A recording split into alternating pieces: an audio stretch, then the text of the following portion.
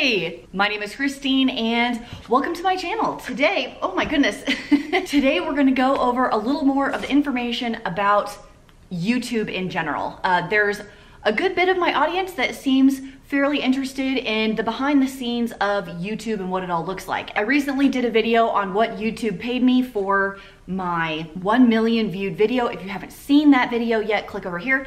I will also leave it down below for you. While you're down there, smash the thumbs up button. If you've never done it before, it's quite a rush. What a lot of people think about YouTube is that it's really, really easy to do. And while that is true, you know, you can record stuff just with your phone these days. There's no guarantee that you're going to get subscribers, get monetized by YouTube, and actually make any money at all. And as a matter of fact, for the first several years that I did YouTube, I didn't make very much money. In fact, my first year on YouTube, well, I don't think I did really anything. I made $0. So we'll skip that year completely, but I wanna talk about the first 3 years on YouTube that I actually made a little bit of money. And I'm gonna show you exactly what I made. We're gonna pull up my analytics, we're gonna look at it. I'm gonna share with you what I made on YouTube in 2016, 2017, and 2018. And let me tell you what, it was not that much. I really, truly did YouTube as a hobby. Any dollar amount whatsoever I made, I reinvested back into the channel. For example, I wanna say it was 2018, I saved for 3 months of my YouTube income in order to buy the camera that I'm using right now. I didn't make hardly anything at all. They only pay out once you hit $100, and it would take me 3 or 4 months to hit $100, and then they would pay me like my $107. I just remember being like, oh my gosh, Dave, they paid me $100. Woohoo! I can fill up my car with gas twice. And I remember saying to him, could you imagine if I got an extra $100 every single month? I couldn't even wrap my brain around it because that's not what my life was like. Let's go ahead and jump into the analytics. And then after we look at that, we'll come back here and talk about some of the things that you can do to make money faster than I did on YouTube because I didn't do a good job. So let's jump over to the numbers. Here you can see I have January 1st through December 31st, 2016. Here's what I made in 2016, $176.98. Hoorah! I put out over 50 videos this year. If I want to like scroll over how much I made per day, nothing. Oh, 5 cents. I think I saw, nope, not 5 cents. I noticed this. I was like, oh my gosh, I'm making $1, $1.80 in one day. And at my peak, the most I ever made in one day was $3.48. And I remember talking to Dave and saying, could you imagine if I made $3 every day? I would get paid out every other month. I would get $100 every other month. Can you believe it? The amount of time that I spent, just because I'm curious, let's say I spent an hour per video, which is probably underselling myself when you combine recording and editing and uploading and stuff. So if I took my $176 and divided that by 50 videos, I mean, I made more than 50 videos, but I would be getting paid only $3.52 per video, which took me over an hour per video. So $3.50 per hour or less. Yeah, I didn't make very much.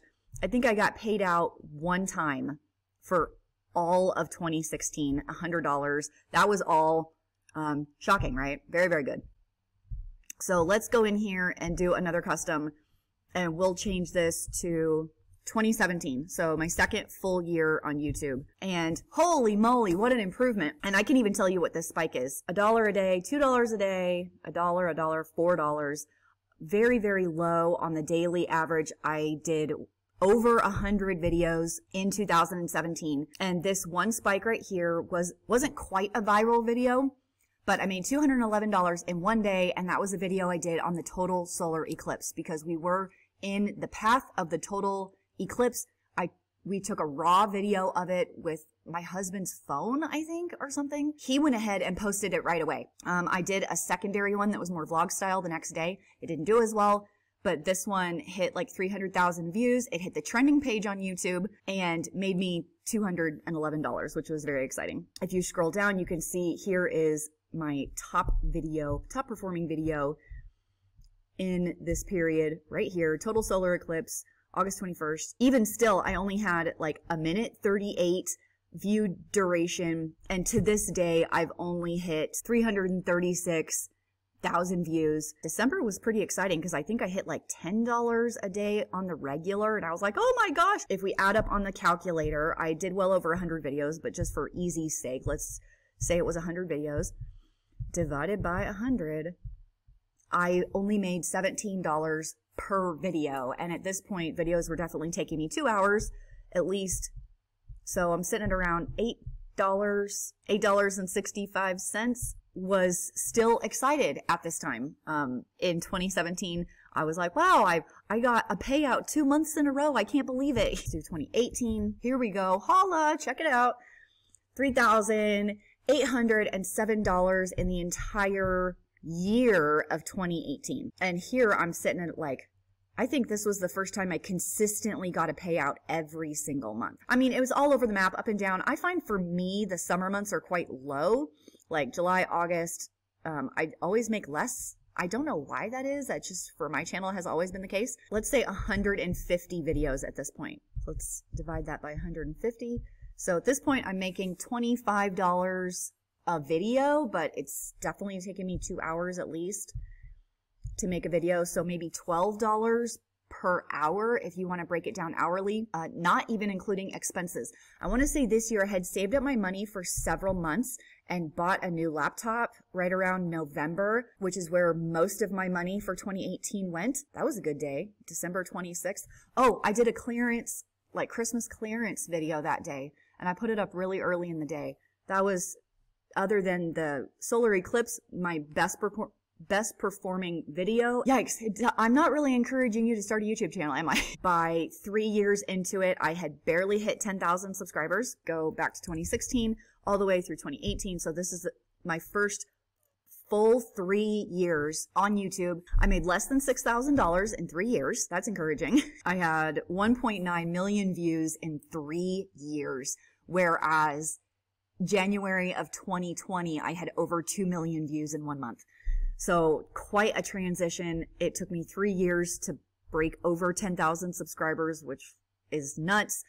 And as you can see over here on the right side, this is my real time as of recording this video, just under 97,000 subscribers in real time. Also, that just in the last 48 hours, I've hit 151,000 views on my channel, just in 2 days. So in comparison to my first 3 years, and I would say even my first 3.5, my channel really didn't start taking off until October of 2019, almost 4 full years. So for those that like the analytics and the numbers, I just thought this would be super interesting. Old videos, this one here, this pork roast Instant Pot one is so badly done.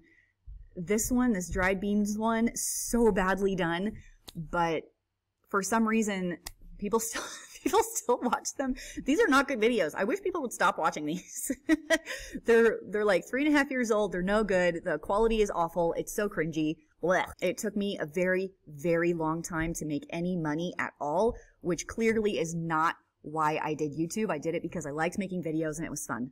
Not because I made any money. And now that I do make a little bit of money, it's so exciting to be able to contribute to my family. Maybe I can even buy some full price naan instead of getting clearance one. Who knows?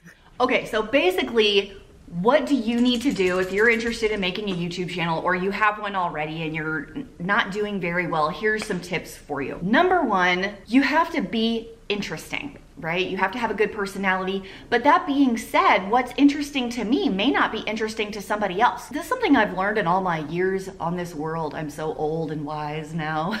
is there's somebody for everybody. Like if your thing is crochet, do a crochet channel because there are other people that are interested in that and will watch it. My son is mega into the Rubik's Cube, like huge. And he's 13 now. I told him just a few days ago, I'm like, Andrew, you should make a YouTube channel that's all about the Rubik's Cube and teaching people the algorithms of different Rubik's Cubes. He has like 5 different ones, a 2x2, a 1x3, a 3x3, a speed cube. It's fascinating. Have you looked up Rubik's Cubes channels on YouTube? They have so many views. And so whatever it is that you want to do, there's gonna be a niche. How do you say that? Out there for whatever it is that you want to do. You need a camera of some kind. And what's great about 2020 is that you can do it with this. The cell phones these days take better video than a lot of my first cameras that I use. My first videos, the camera quality was horrendous. My friend Jen Chapin has talked about this on her channel, The Audio Matters. I did voiceovers not very often because I didn't have a good mic for a long time, because I couldn't afford a good mic for a really long time. And I'm so glad I invested in one because my voiceover quality sounds so much better. Here's the part that is a little tricky and definitely something I did not do well, is you need to have people find your video. So you need a great title, one that people are looking for. You need keywords on the back end that people are searching for. You can write your title as like 10 ways to do the splits, but if nobody wants to do the splits and no one's looking for it, no one's gonna find you and watch your video. So you have to research these things a little bit. You need a really nice thumbnail. You need clear words. Assume everyone is looking at it on their phone. So your thumbnail is gonna be like this big. So don't put too much on there. Don't make it too busy. They need to be able to look at it on their phone and be like, oh, that looks interesting. Let me click on this one. And then once you get them on there, you have to be entertaining enough for them to stay. The last thing I will mention in this video is don't be scared to promote yourself. Also, one thing I was very, very bad at all the way up until probably a year ago. The people in my real life did not know I had a YouTube channel. There were very few people that knew about it. If someone did find out about it, like my kids maybe said something or Dave said something, and they'd be like, you have a YouTube channel? What's the name of it? I was like, please don't go look at it. I didn't even like Dave looking at my videos. I didn't like him in the room when I was recording. I didn't like him in the room when I was editing. And I was like, please don't watch my video today. I've gotten a lot better at that. I was talking to my sister-in-law on the phone last night, and like a video chat. And she was like, hey, I hear that you guys need more olives in your house because we were just watching your video where Dave loves olives and you don't. Like, they're my real life people, right? And I was like, oh my gosh, you watch my videos? Why would you do that? You can get enough of me in real life. You don't need to be watching anymore. So anyway, I've kind of gotten over that a little bit, and I'm definitely less nervous to promote myself. You know, if someone's like, oh, what's your YouTube? I can be like, hey, it's Frugal Fit Mom, go check it out. Don't judge me too harshly. So there you go. There are my tips for you if you want to be found on YouTube and start making money way, way faster than I did. I hope you guys enjoyed this video. If you did, maybe hit the subscribe button so you can stick around a little bit more, and so you don't miss Wednesday's video, which is gonna be a cooking video. So if you're interested in all of the cooking videos, make sure you come back on Wednesday for that. I hope you guys have a great day, and I'll see you in the next video.